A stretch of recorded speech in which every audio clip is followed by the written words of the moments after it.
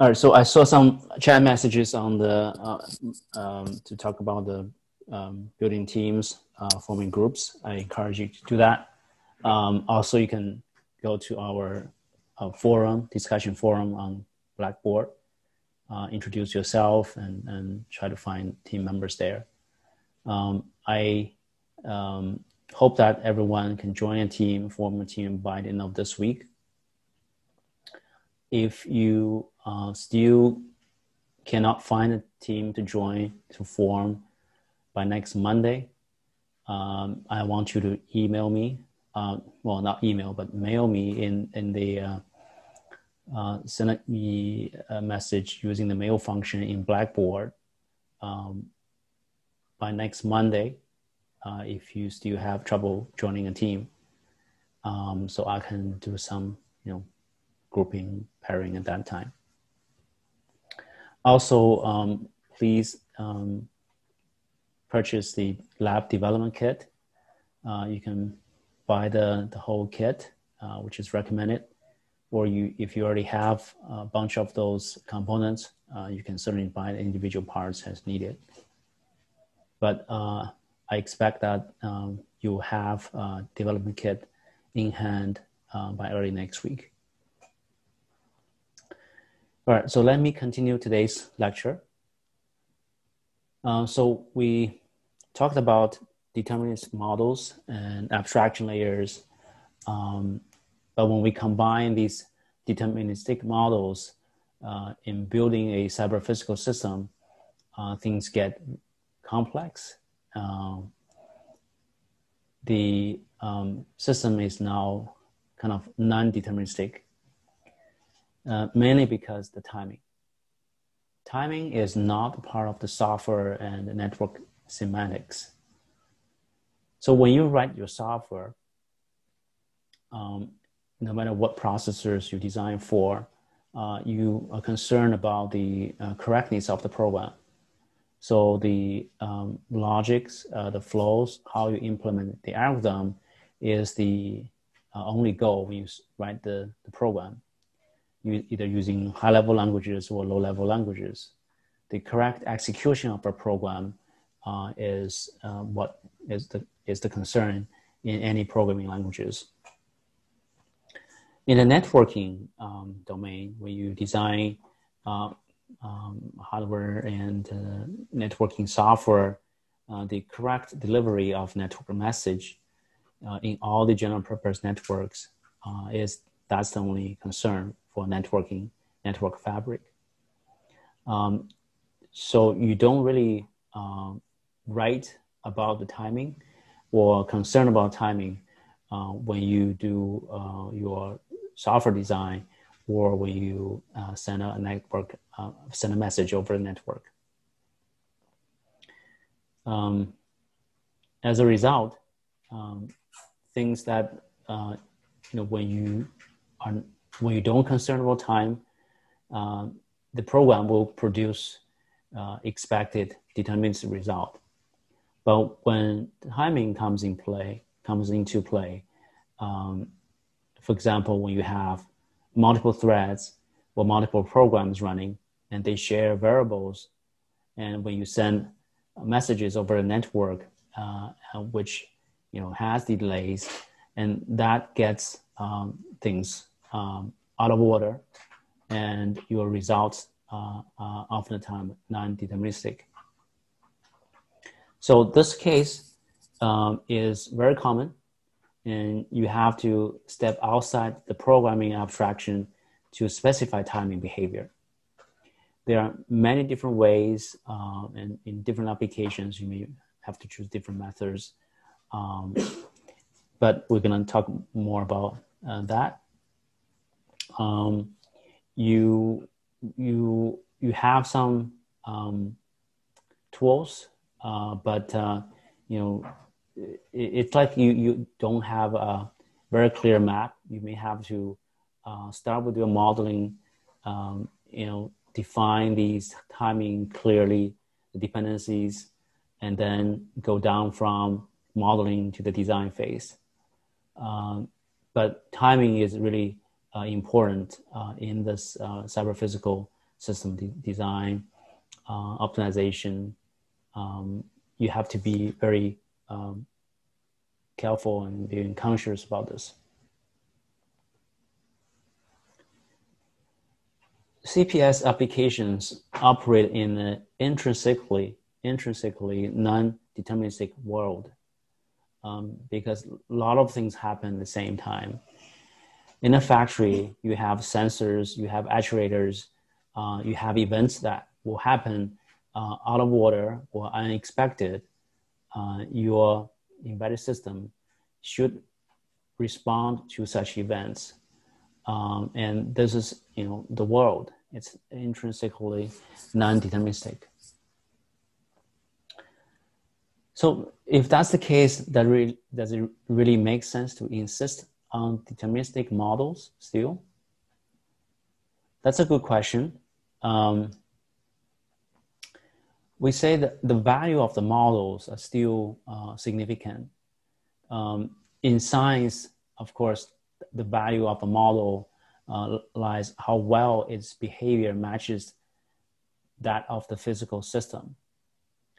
For those Newton cradles, how those balls strike each other, they follow Newton's third motion law.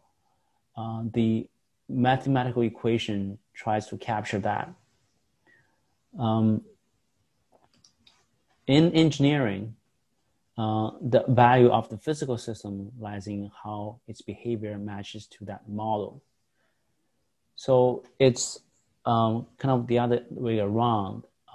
You want to build such a cyber-physical system, and we start with a model, even though the model is not 100% equivalent or matches the physical system.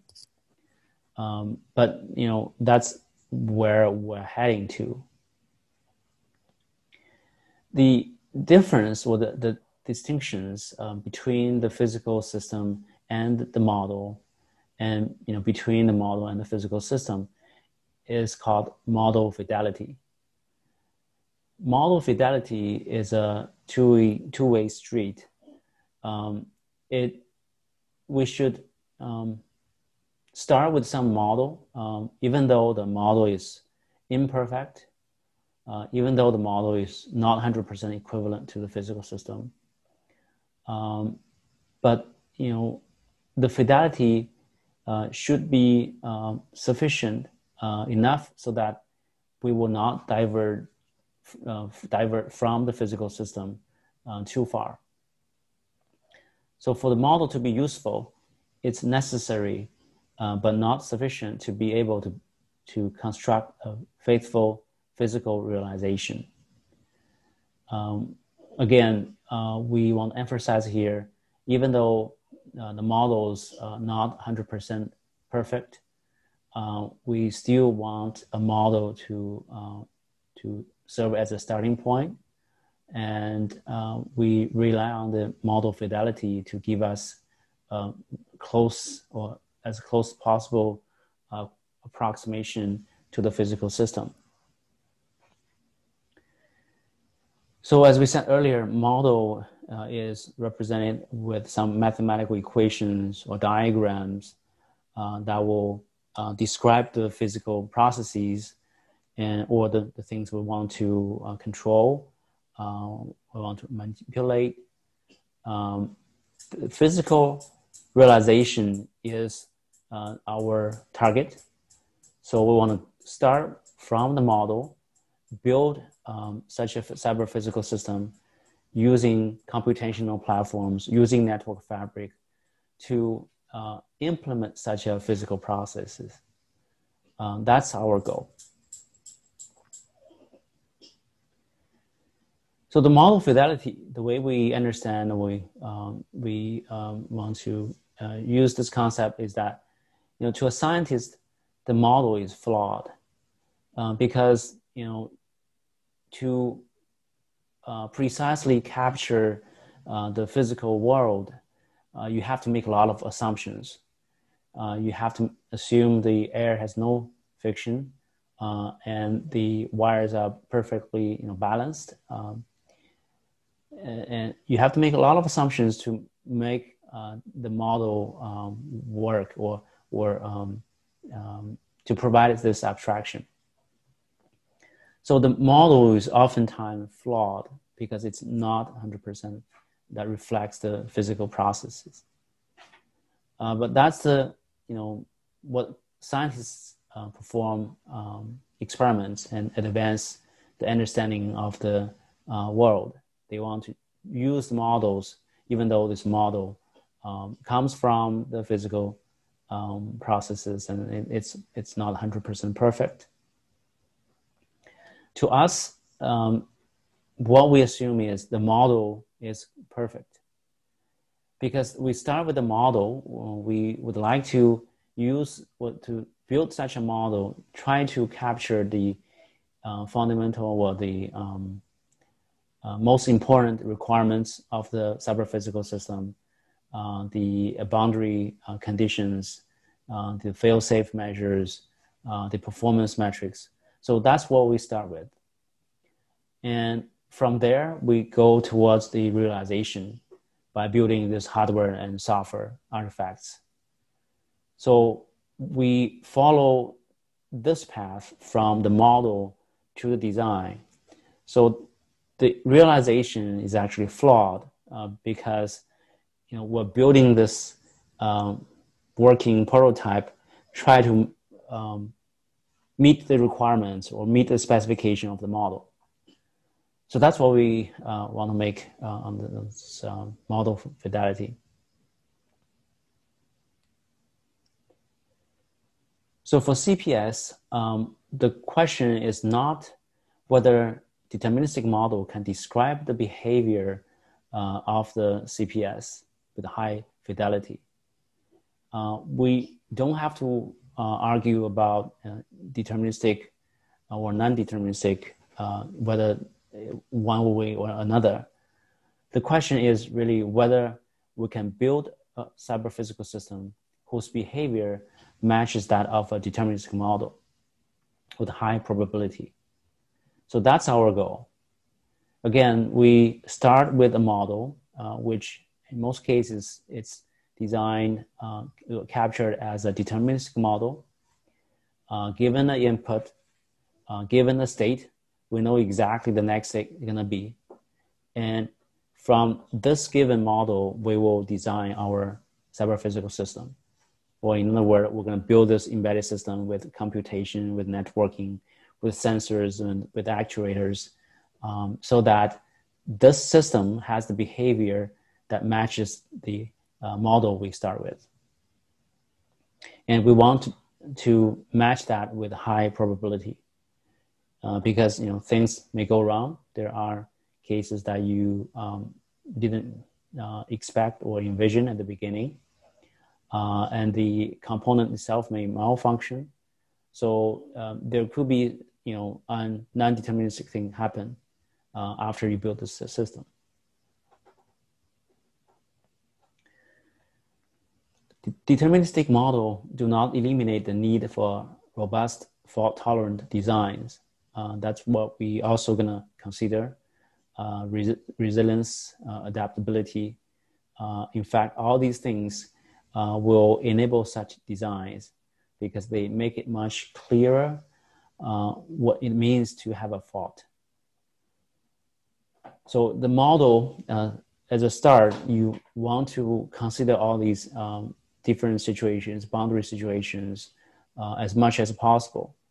This will save you a lot of time and effort down the road when you suddenly find out, oh, your design just missed one important possibility that this piece may go wrong, or the packet may be dropped, and then your system should, by design, accommodate or cope with such situations.